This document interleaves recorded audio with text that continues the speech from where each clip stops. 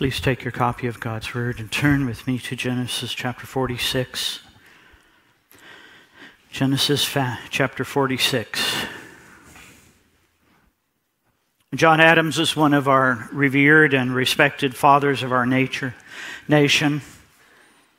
His greatest biographer, David McCullough, has written us the story of this sacrificial and saintly man. And much of what I'm going to say about John Adams is taken from a talk that McCullough gave at Hillsdale College, and it was reprinted in Imprimis magazine. John Adams was born a poor farm boy. He entered Harvard at 15. He set himself to read forever. He was a deeply devoted Christian. The correspondence between he and his beloved wife, Abigail, are some of the most amazing letters ever written. He served our country well. He sacrificed often for its advancement. He argued for the adoption of the Declaration of Independence. He chose Jefferson to write the Declaration of Independence. He appointed Washington as head of the army, and he appointed John Marshall as Chief Justice. As he retired from public service, he met with heartache and hardship. He suffered terribly with physical ailments. His wife and daughter both died in the same season of the year. He was abandoned, he was forgotten, and even vilified. And I want to give you a letter that the feel of his fiber. McCullough wrote, one of the few things that Adams had left that he adored in his last years were his fruit trees. But then came one March night, a terrible ice storm. And he woke up the next morning to see all of his trees shattered. This could have broken him, but it didn't. Listen to what he wrote. A rain had fallen from some warmer region in the skies. When the cold here below was intense to an extreme, every drop was frozen wherever it fell in the trees and clung to the limbs and sprigs as if it had been fastened by hooks of steel. The earth was never more universally covered with snow, and the rain had frozen upon a crust on the surface which shone with the brightness of burnished silver. The icicles on every sprig glowed in all the luster of diamonds. Every tree was a chandelier of cut glass. I've seen a queen of France with 18 million livres of diamonds upon her person, and I declare that all the charms of her face and figure, added to all the glitter of her jewels, did not make an impression on me equal to that presented by every shrub. The whole world was glittering with precious stones, and his orchard was totally destroyed. Adams died, as many of you know, the same day that Thomas Jefferson died. Jefferson had been his closest friend, then political rival, and then a bitter political enemy. After 12 years of neither speaking to each other, Adams initiated the first letter of what was to be one of the great reconciliations in all of history. The correspondence between these two former presidents lasted until death and is some of the most wonderful letters in the English language. They are available if you ever want to read them. And then they died on the same day, each in his own bed, surrounded by his books. And it wasn't just any day. It was the 4th of July, exactly 50 years after the Declaration of Independence was signed. The movement of God's purpose has been constantly forward, even through tremendous obstacles. We've seen that all through the book of Genesis. It was true in the life of John Adams. We have seen it week after week in our studies. And just when it seems hopeless, God moves with His power to fulfill His promises and to accomplish His purposes. And so now at this moment, God's people have left the promised land in the midst of a terrible famine and have seemed to be settling into Egypt. And we ask ourselves, how is this a good thing? Abraham had come back to Egypt during famine with disastrous consequence to his reputation. His son, Isaac, following his dad's example, did the same thing. Yet in Egypt, God had chosen to enrich and to prosper them both. And this is the constant dilemma of God's people living in exile, away from our homeland in heaven. Obstacle after obstacle seems to arise. Just when we seem to be making a great advance, some setback brings us up short. This besets our personal lives and our lives together as God's people. I know that we had hoped for a season of growth and advancement, and we are plunged into the difficulties of a pandemic. I know that some of you experienced financial and health reversals when you had hoped for further progress and growth.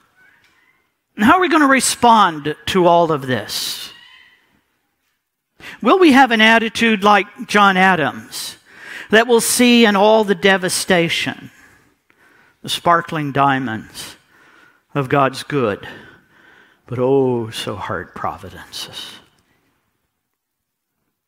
Do we become fatalists, just shrugging our spiritual shoulders at whatever comes to pass? Is there a way to be submissive to God's providence as well as still engaged in the world around us with wisdom, with confidence, and deft spiritual balance? I believe so. And I believe this is precisely the question, the dilemma Moses is dealing with here for the sake of all who will hear, those to whom it was written, and for all who were here today.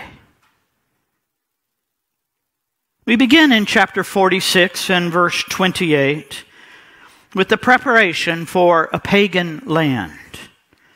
Joseph has lived in Egypt for probably up to 13 years, a long time. He knows their customs. He knows their biases as well. And so, he has to prepare his family to do well in the land of their sojourn. This is what God has done for us as well. Through the Word of God, He has prepared us and is continuing to prepare us to do well here, now, in the land of our sojourn. Joseph begins in the reunion with his father in verses 28 through 30. Moses writes, "He had sent Judah ahead of him to Joseph," that is, Jacob had, "to show the way before him in Goshen. And they came into the land of Goshen. Then Joseph prepared his chariot and went up to meet Israel, his father, in Goshen. He presented himself to him and fell on his neck and wept on his neck a good while. And Israel said to Joseph, 'Now let me die, since I have seen your face and know that you are still alive.' Jacob had sent Judah to connect with Joseph. Together they would show the way into and make sure that all was okay in the land of Goshen, where the Israelites would settle. Judah led the way, and Joseph joined them after. What a moment for father and son. So many years of suffering, so many years of hardship, and so many years of unexpected advances. So many years of grief and sorrow. And now, in a foreign land, in a place set aside for them, this aged father meets once again his much loved son.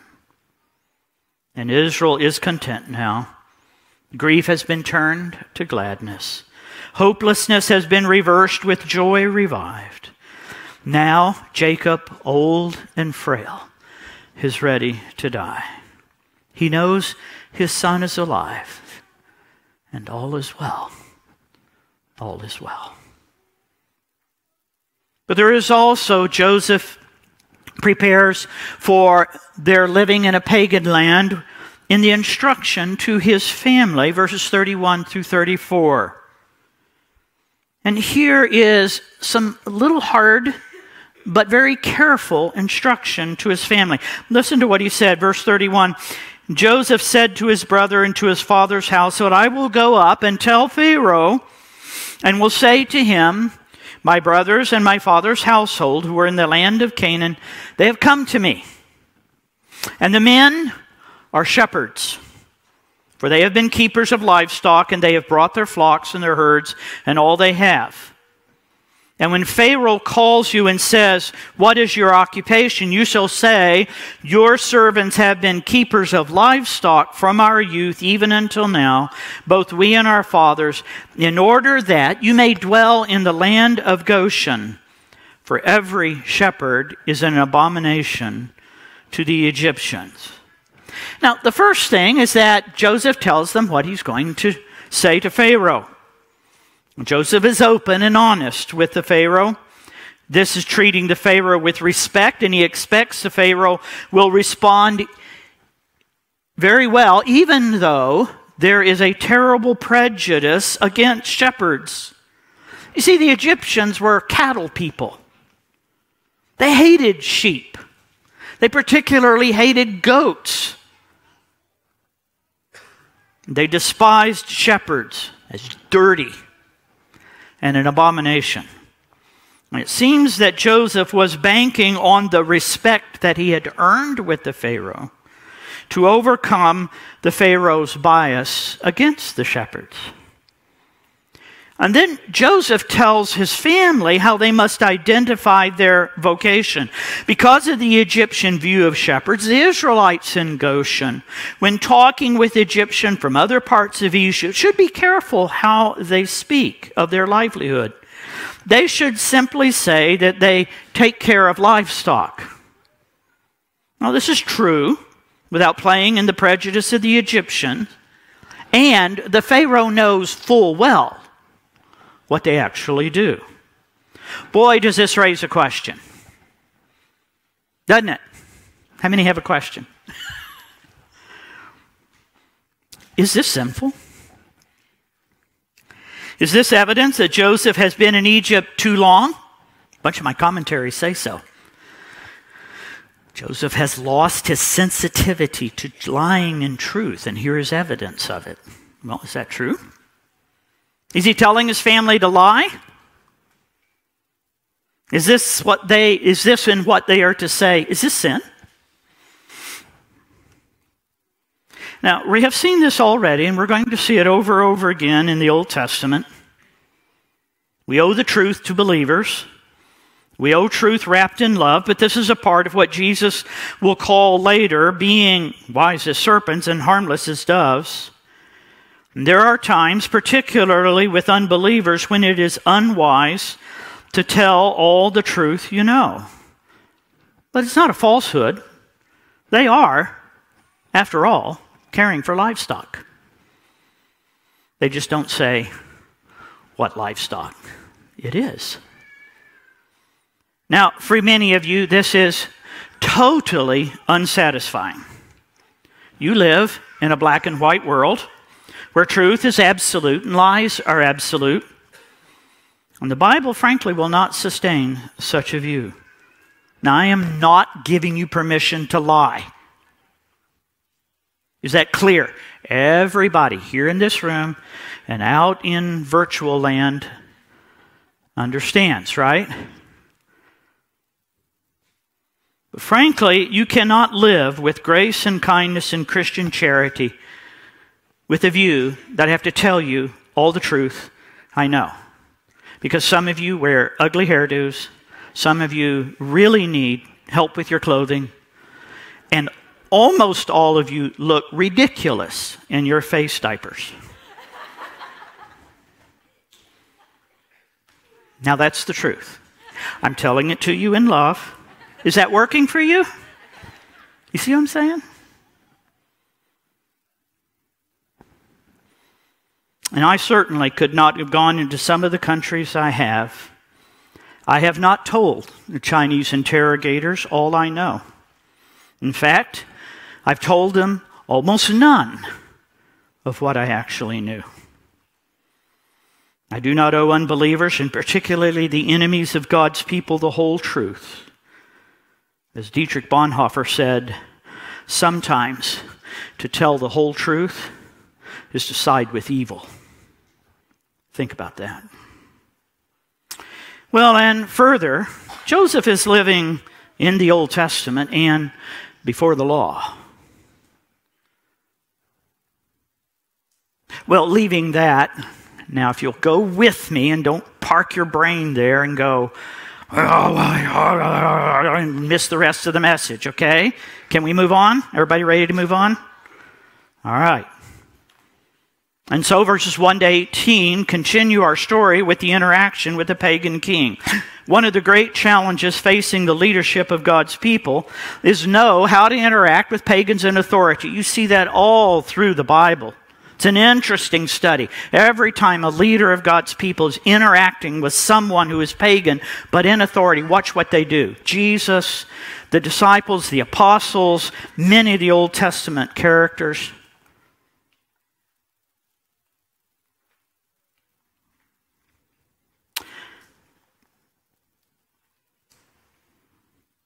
But you know, Joseph is second in command in Egypt, but he still has to engage the Pharaoh in seeking a place and protection for his own people.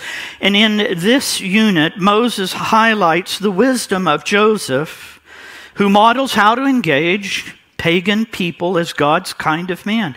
Here, the providence of God has brought the son of Israel to have first place in the pagan world as he supplies them bread and brings them to servitude under an earthly king.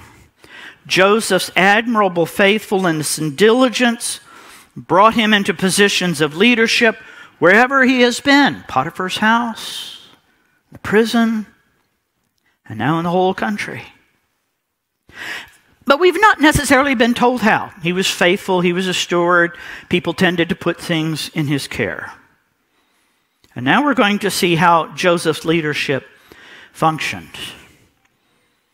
Now, first, there was the procuring of the Pharaoh's favor. Verses 1 to 6. Joseph presents himself before the Pharaoh. Chapter 47. So Joseph went in and told Pharaoh, my father and my brothers, with their flocks and herds and all that they possess, have come from the land of Canaan. And they are now in the land of Goshen. And from among his brothers he took 5 men and presented them to Pharaoh. And Pharaoh said to his brothers, what is your occupation? And they said to Pharaoh, your servants are shepherds as our fathers were. And they have said to Pharaoh, we have come to sojourn in the land. There is no pasture for your servants, flocks, for the famine is severe in the land of Canaan. Now please let your servants dwell in the land of Goshen. And Pharaoh said to Joseph, your father and brothers have come to you. This land of Egypt is before you. Settle your father and your brothers in the best of the land. Let them settle in the land of Goshen. And if you know any able men among them, put them in charge of my livestock. Well, Joseph carefully announces the arrival of his brothers and their fathers with all they have and they own.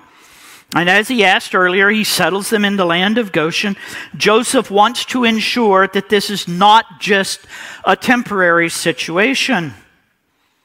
He is going to secure this part of Egypt as a permanent portion as long as they dwell there. Little could Joseph have known it would be 400 years. And Joseph also chooses 5 of his brothers to bring before the Pharaoh. We are not told the reasons for choosing only 5. We can guess. But it is a conscious act, both in how many he chooses and in the ones he chooses. This is a bit of putting your best foot forward.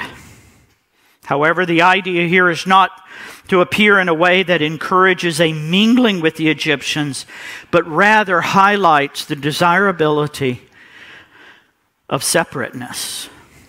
There are two challenges here then. They are going to need space, and they're going to need identity. They must have space for the present flocks and future prosperity, but they must also be able to maintain their uniqueness as God's people. They must live in Egypt without becoming Egyptian. Now remember, this is written to them as they're coming out of Egypt. And the next book in the Mosaic 5 is all about helping Israel to remember they are not Egyptian. Over 400 years, they had mingled their identity.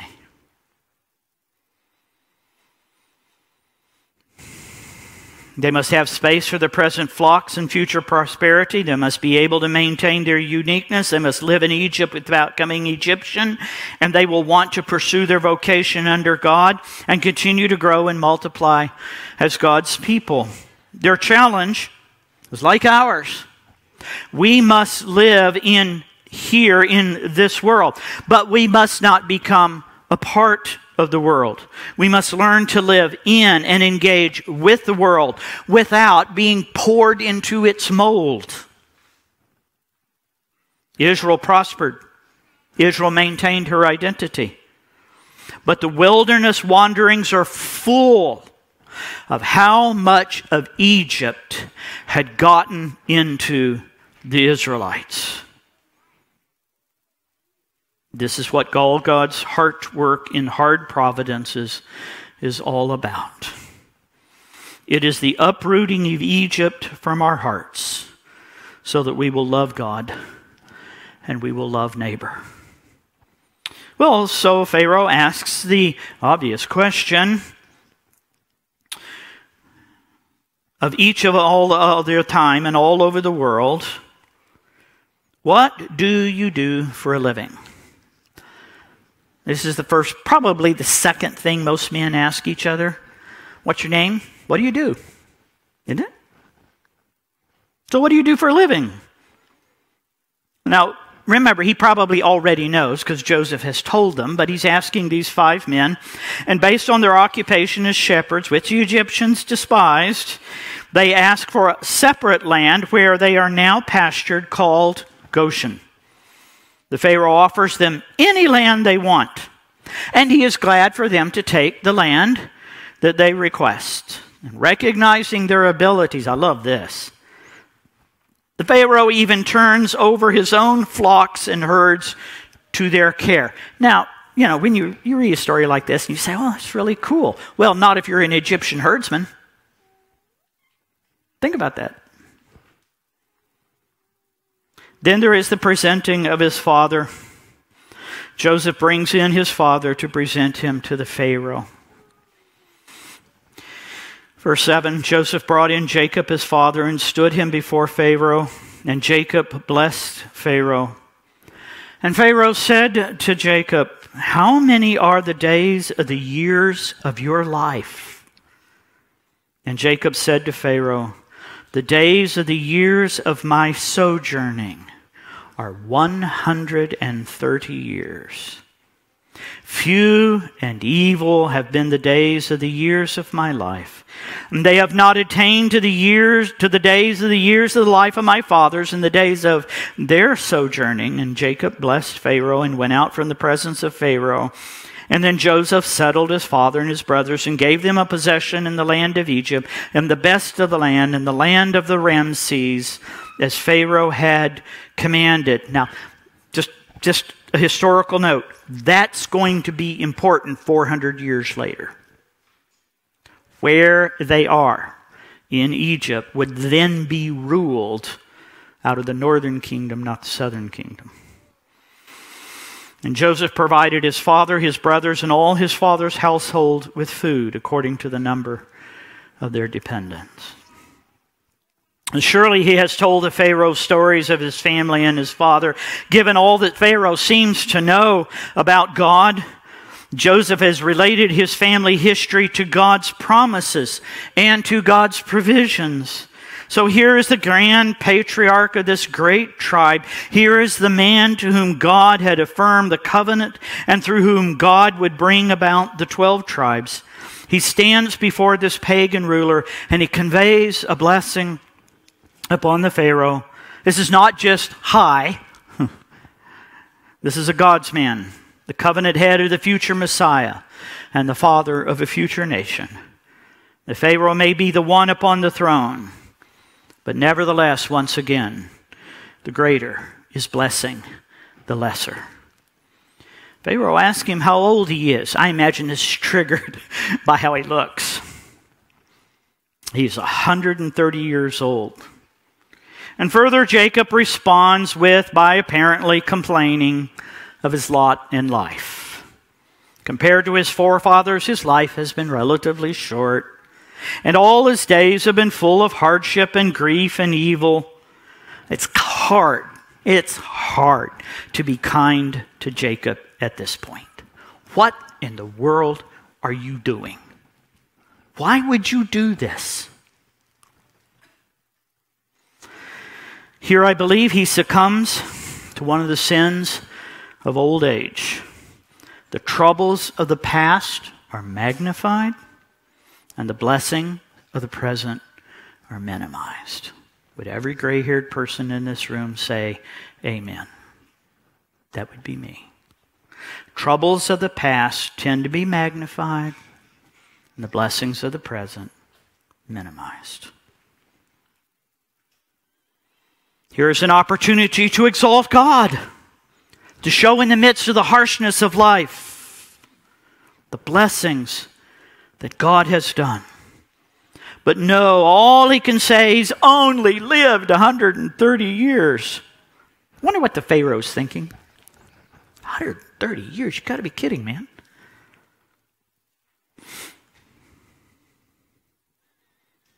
And it has been a really rough life. Now, how much of Jacob's rough life was because of his own choosing, his own sin, and his own folly, right? May God give us grace in the senior years of life to be seasoned with spiritual joy and hope, even in the midst of physical decline and difficulty.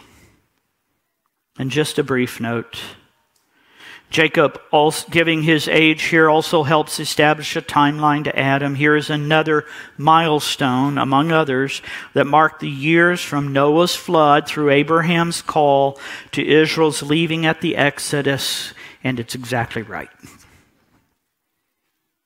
The closing of this day sees Joseph busily settling everyone in, providing their needs, and making all at home.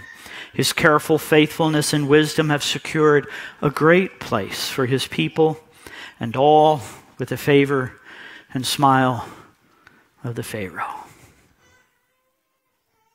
And then there is provision for a pagan people.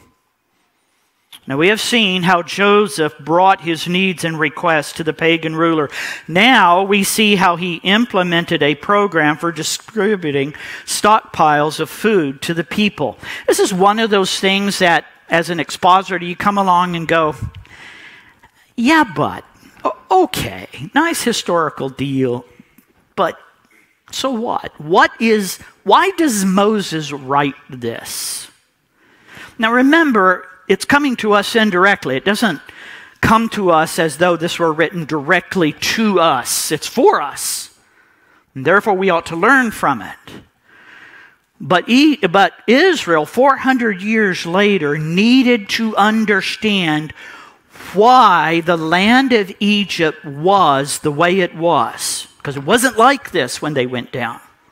A radical transformation in the economy of Egypt took place under Joseph.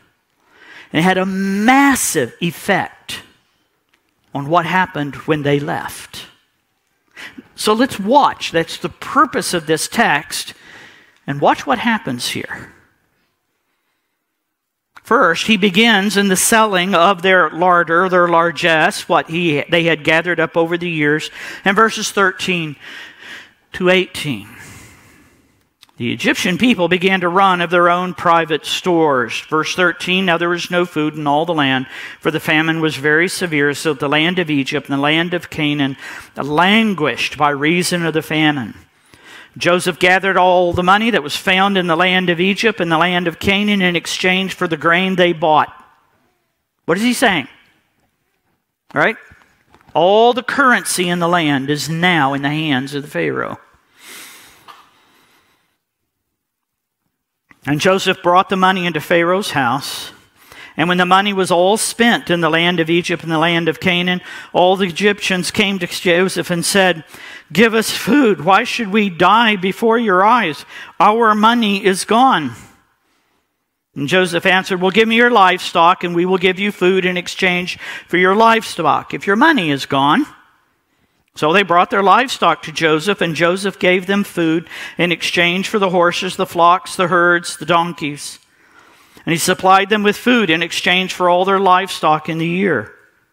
And when that year was ended, they came to him the following year and said to him, we will not hide from my Lord that our money is all spent. The herds of livestock are all my Lord's. There is nothing left in the sight of my Lord but our bodies and our land. So all must come to Joseph to do what the foreigners coming had to do. They had to pay for the grain that he had stockpiled. First, over a year, they spend all their money. Joseph sells them the grain as the famine deepens. He gathers up the money coming in and adds it to the Pharaoh's wealth. He continues to sell the grain as long as the people have the money to buy it. We are probably in the 5th year of the famine. The effect over the duration of the famine is to move all the currency from the general circulation and put it all in the treasure houses of the king. Once the Egyptian people have begun to run out of money, they come to Joseph looking for grain. This is in probably the end of the 5th into the 6th year. And he makes them an offer. They can trade their livestock for grain. So for over a year, the Egyptian people buy the grain they need by exchanging their livestock for it. So the ownership of all of the viable livestock in the land of Egypt comes under the brand, the ownership of the Pharaoh. The people are still caring for them. Joseph is accumulating vast wealth and resources for the Pharaoh. But the effect is to impoverish the people. Eventually, this will begin to serve to impoverish and to weaken the nation. So what do you do when you're out of money? What do you do when you're out of the livestock you have raised? What's next in the last year of the famine? In accordance with what would later be codified in God's law, Joseph sells the food to the Egyptian in exchange for their freedom and for their land. Verses 19 to 22. Verse 19, why should we die before your eyes, both we and our land? Buy us and our land for food, and we with our land will be servants to Pharaoh. Give us seed that we may live and not die, that the land may not be desolate. 7th year, it's going to end. They need seed for the 8th year. So Joseph bought all the land of Egypt for Pharaoh, for all the Egyptians sold their fields, because the famine was severe on them. The land became the Pharaoh's. Do you see it? What a transformation in Egypt over probably 3 to 4 years. From freedom, economic wealth, people having currency, having their own livestock, having their own land, and now they have to sell themselves to sustain themselves. And as for the people, he made servants of them from one end of Egypt to the other. Only the land of the priest he did not buy, because he's not a stupid man. For the priest had a fixed allowance for Pharaoh and lived on the allowance that the Pharaoh gave them. Therefore, they did not sell their land. Now, for many, this is troubling, and it should be. It should be. Why, given in their increasing plight and dire hardship, does he simply not give it to them? Leviticus 25:14-43 addresses parallel situations for Israel when they receive God's law. It was a great act of charity to buy the land of the destitute and to bring them on as servants so as to provide for them. What Joseph did here was codified in the Mosaic law as an act of charity and compassion. It boggles our minds. Modern welfare system of forcible taking from one group who has in order to freely give to those who don't have or won't work is unbiblical and immoral and will eventually erode the character of people.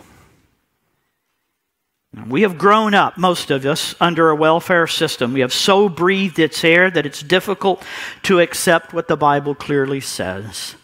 In both the Old and New Testaments, the people of God were to care for each other in personal and in corporate ways. In the Old Testament, every farmer was to leave the corners of the fields unharvested so that the poor could come and they could glean. But the poor had to come and they had to work for what they received. Never did the Jewish government nor the Levitical tax system force the taking of money or harvest from producers in the economy to simply dole out to those who were needy. If you were needy, there was a place to go to supply for yourself. Yet the Bible commands people to love neighbor in such a way that we take care of one another. In Leviticus 25, a person was so destitute they had nothing they could offer themselves and their lands for sale. It was considered a great mercy when someone stepped up to accept the offer. But the term of the sale was limited. It could only last until the next sabbatical year by agreement to the next jubilee every 70 years. The person could be redeemed by a relative. They could redeem themselves if they inherited wealth. What appears to us to be taking advantage of their plight is, in God's view, an act of charity and compassion.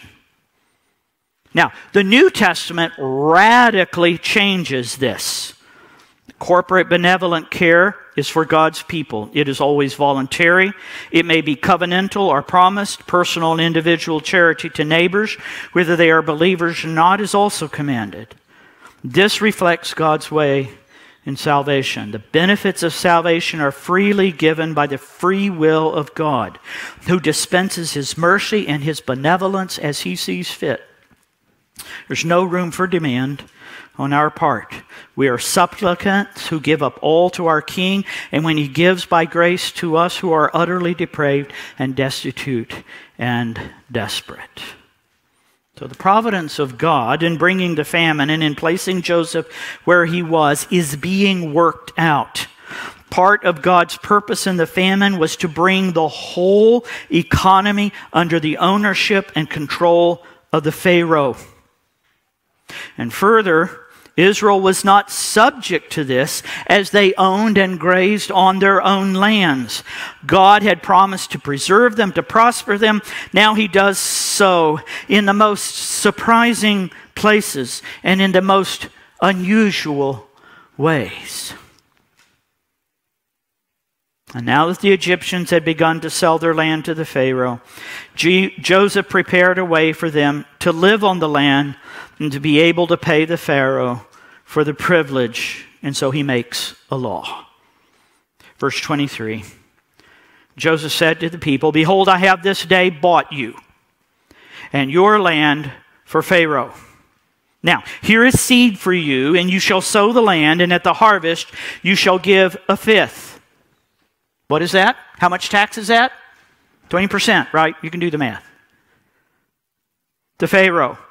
"And 4/5 shall be your own, as seed for the field, as food for yourselves, for your household, as food for your little ones. And they said, "You have saved our lives. May it please the Lord. We will be servants to Pharaoh." Joseph made a statute concerning the land of Egypt, and it stands to this day. There's the key. On the day when Moses wrote this, Joseph's 400-year-old statute still stood. Still stood.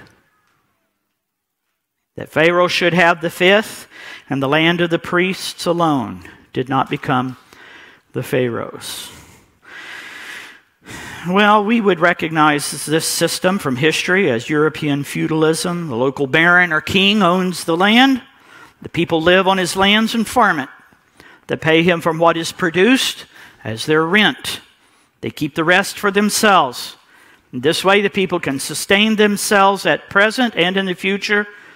We are not told if Joseph instituted some system of redeeming the land.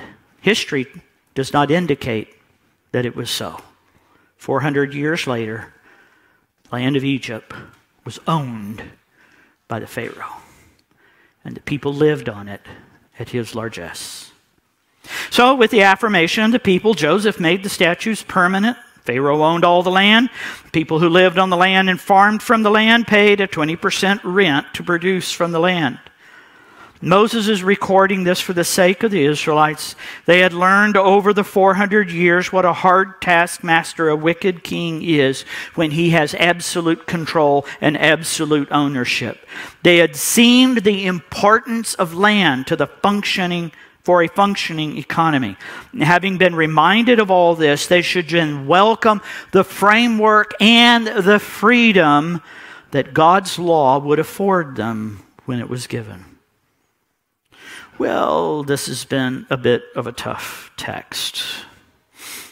We got a lesson on lying and truth, which we probably struggle with, and we got a lesson on economics. You probably didn't think you'd come to Sunday morning church and hear such a thing.